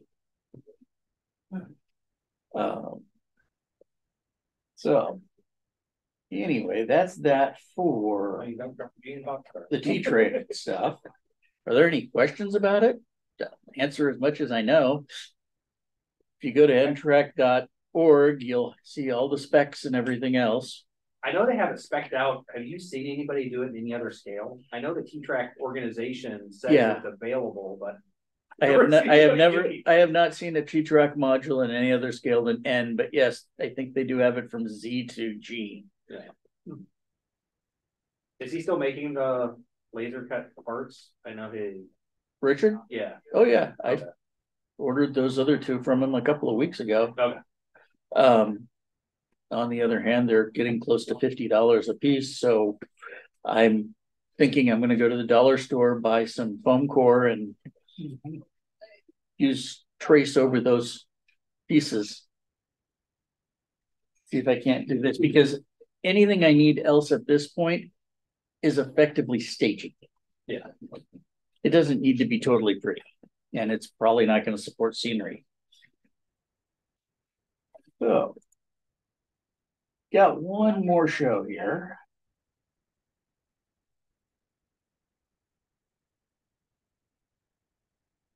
Why does this go hide like this?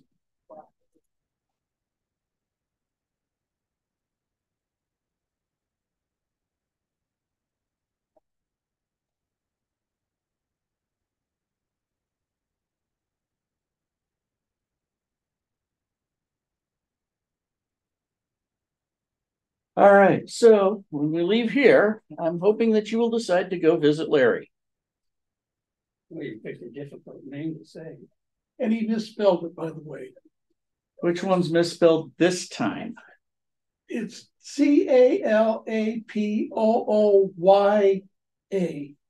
There are officially, as I understand it, at least 6 different ways to spell Calapooia, which involve Y's, O's, and K's. This is named for Calapooia River in Lynn County and the Calapooia Creek in Douglas County. If you spell it with a K, it's an Indian tribe.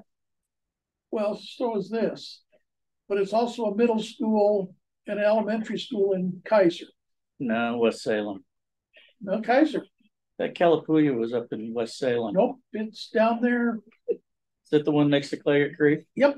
That's the other one that's spelled differently. In Salem Kaiser, I believe it. Anyway. So this is the Shemeketa yard. okay. So You like difficult names, don't you? I do. Well, Shemeketa is the name of the local community college. So this is effectively Salem. The Air Force, I went to Salem Technical Vocational Community College. The second year I was there, it was Shemeketa Community College. They still have a plaque on a rock named Salem Votech. So this is the Shemeketa yard. Okay. This is not quite a trip around. Yeah, and this is the first one you see is something called Willamette Valley Churkins. At one time, well, city of Salem is a cherry city because we used to have lots of cherries. And Oregon cherry growers, well, when I was a kid, it was Willamette cherry growers, but they bleached cherries and then turned them into maraschino cherries. There was a company that bought their bleached cherries, a little niche company here in Salem, and they made sweet cherry or sweet pickled cherries. My mother got them for me for Christmas every year. I loved them. So for the 2 tank cars, that's the Churkin factory. Yes. You've heard of gherkins? You've heard of gherkins. Pickles? Well, the cherry version is a Churkin. The next one is, I call it the Eola Hills. I ought to probably have a thing, but that's the Eola Hills. Essentially, Cascade Warehouse is a big tracks warehouses in Salem with rail service. But I couldn't call it Cascade because that would be, too easy. Well, and no, I don't want it to think I'm doing Salem.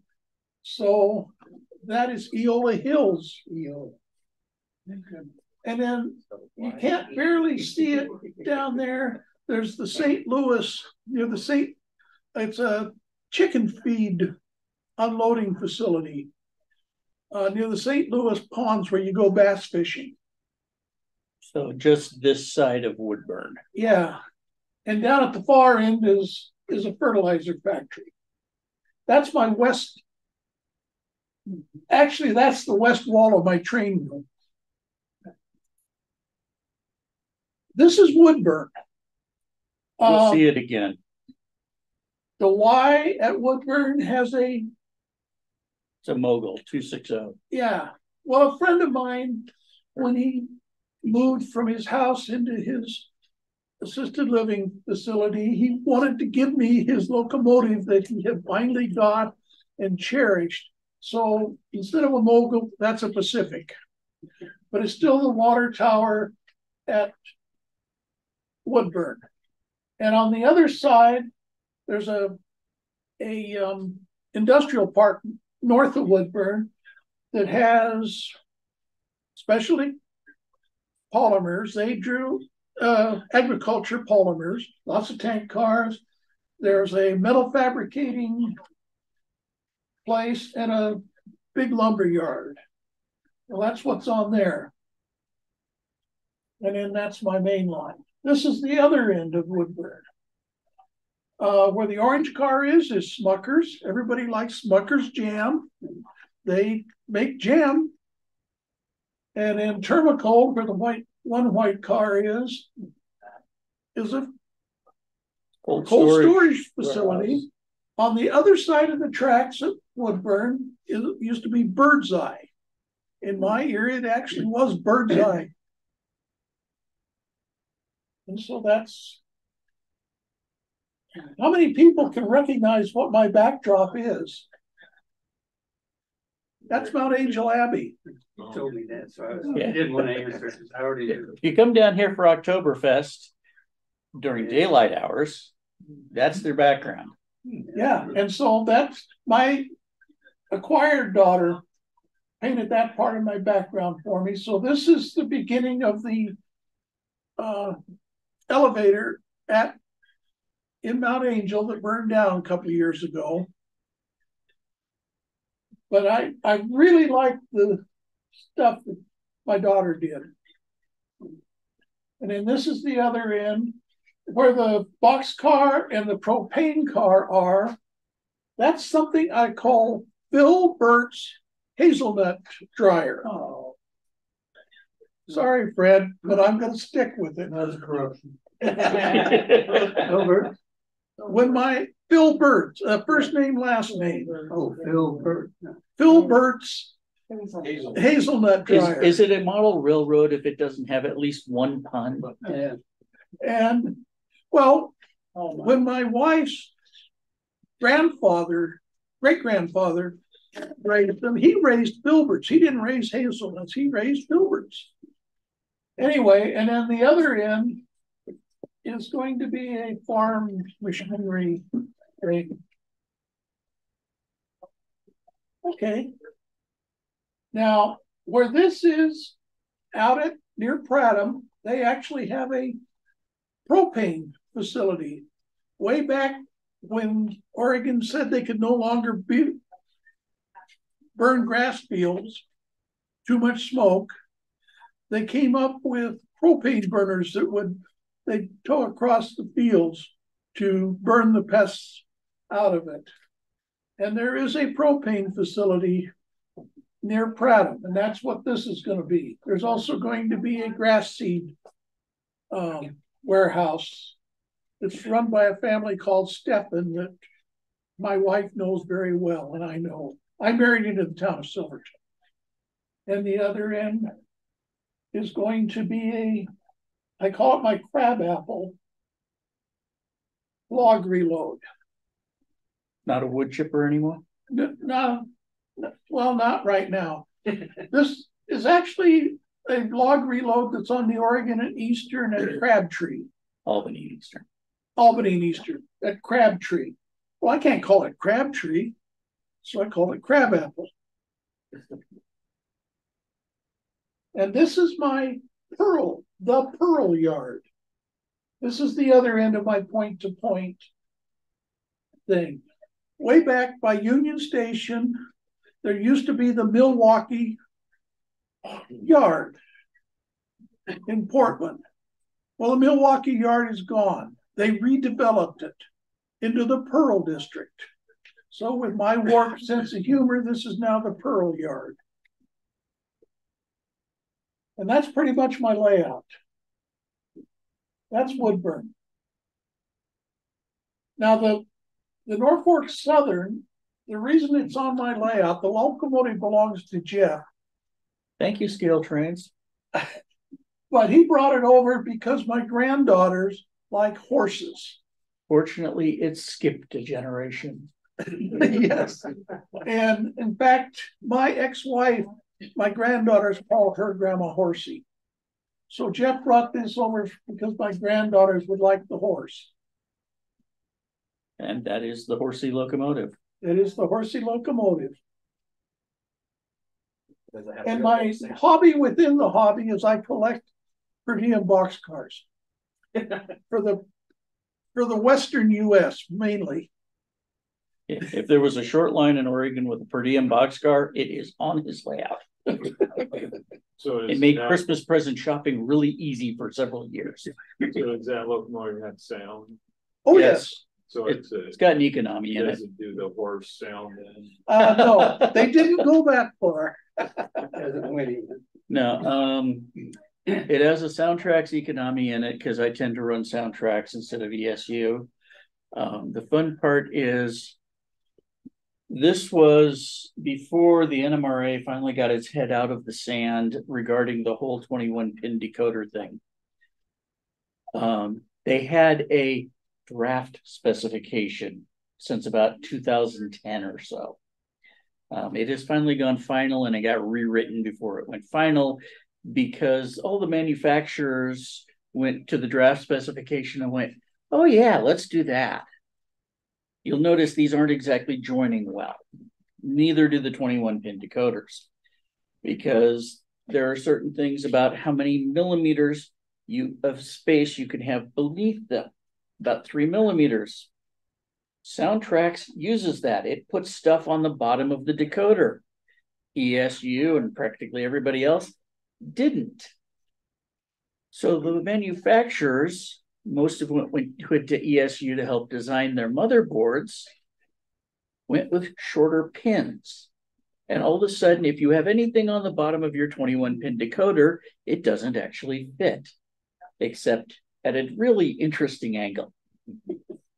It works. It's not supposed to, I understand it, but it works. Since then, a little sanity has returned in the past couple of years.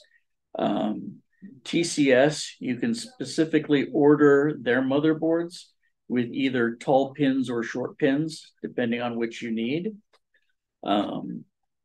Nick Santos has the Decoder Buddy, which if you were ever wiring up or trying to hardwire a locomotive, give it up, buy a Decoder Buddy, wire the Decoder Buddy, which is a motherboard in, and just put a 21 pin decoder on it. At least if you're in HO scale or larger. N scale, I understand there's another outfit that's doing something similar in N scale, but I haven't actually seen it yet. It's supposed to be using the Next 18 decoder, which is the really dinky little tiny ones. They're training the fleas. Yeah. I actually like the Next 18 decoders. My substrate here, you notice, is white colored. It's my core, which is a sound deadening board that they use in a lot of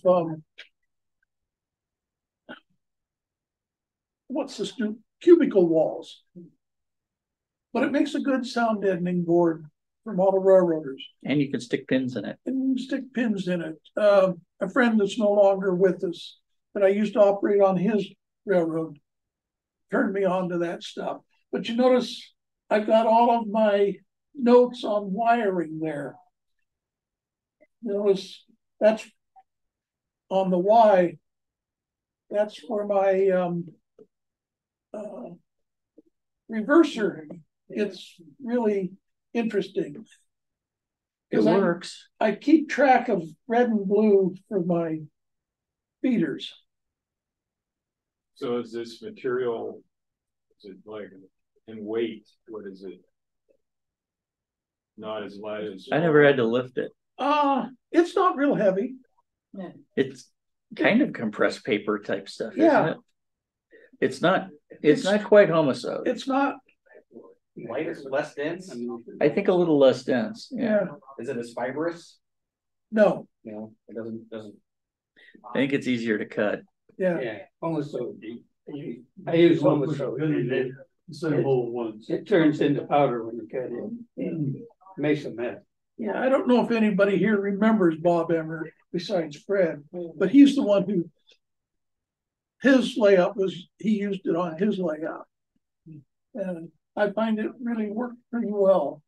And then I write, my power district's boundaries on the thing, and eventually I'll paint it over for scenery. But it's really useful for troubleshooting at the moment. Well, you're still working on getting locomotives to run around it. When I first started cleaning the layout a couple of weeks ago, I noticed the reversing district was not working. You basically hit the insulated joiners right here and come to a sudden stop accompanied by a beep beep noise. So I went underneath and started tracking the wiring, knowing what it was supposed to be up here. And it was correct.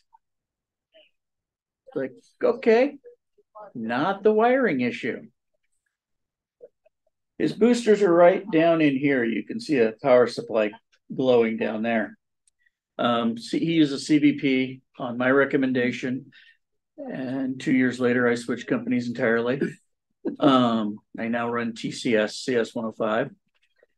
Anyhow, one zone on his CVP zone share, because basically it's one box is a booster, the other box is a series of circuit breakers to split it out into power districts.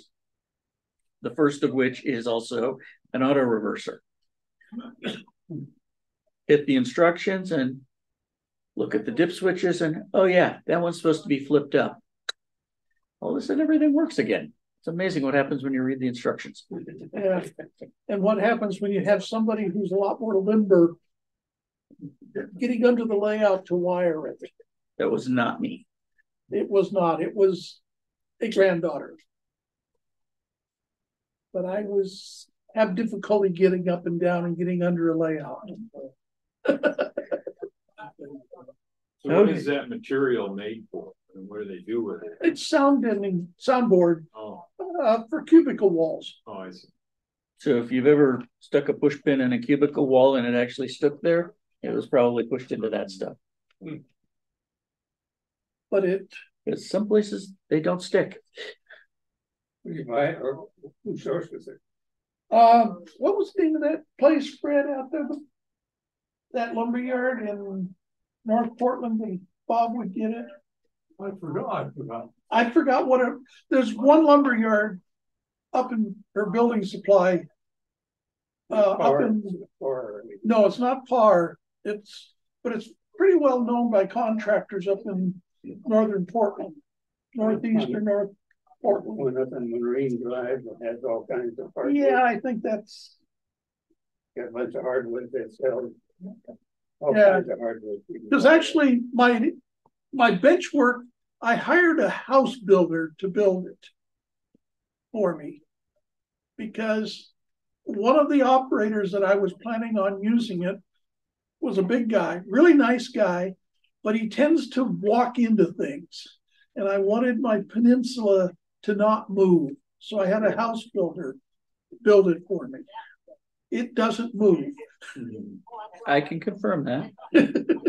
And you can stand on it. Why you'd want to, I'm not sure. But I wanted it built for stout, so that I can run into it and it wouldn't move.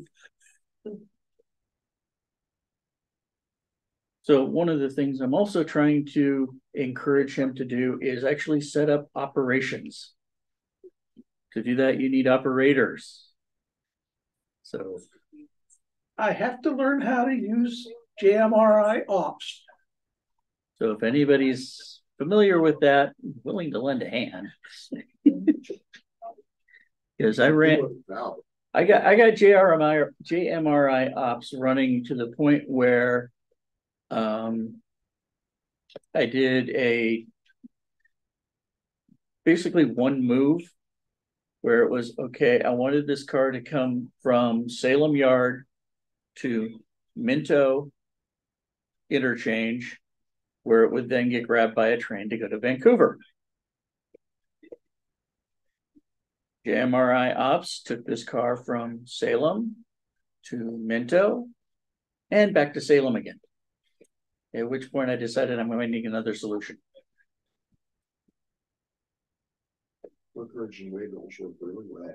Oddly enough, that does tend to be the solution. Richard Kirshner, our former assistant superintendent and now the vice president of the region, made up a very nice little access program. So if you have Microsoft 365, or as some people call it lately, Microsoft 310, because that's about how much it runs sometimes. Anyway, if you have access to Access, it's a really nice traffic generating program because it does not care about your trains. That's your problem. All it cares about is industries getting cars. And to a certain extent where those cars are, or at least where they're coming from. It cares not a whole lot about where they go in between. It gets them on their layout to the destination. It says how long they stay there. And then it says where they go from there to get off the layout.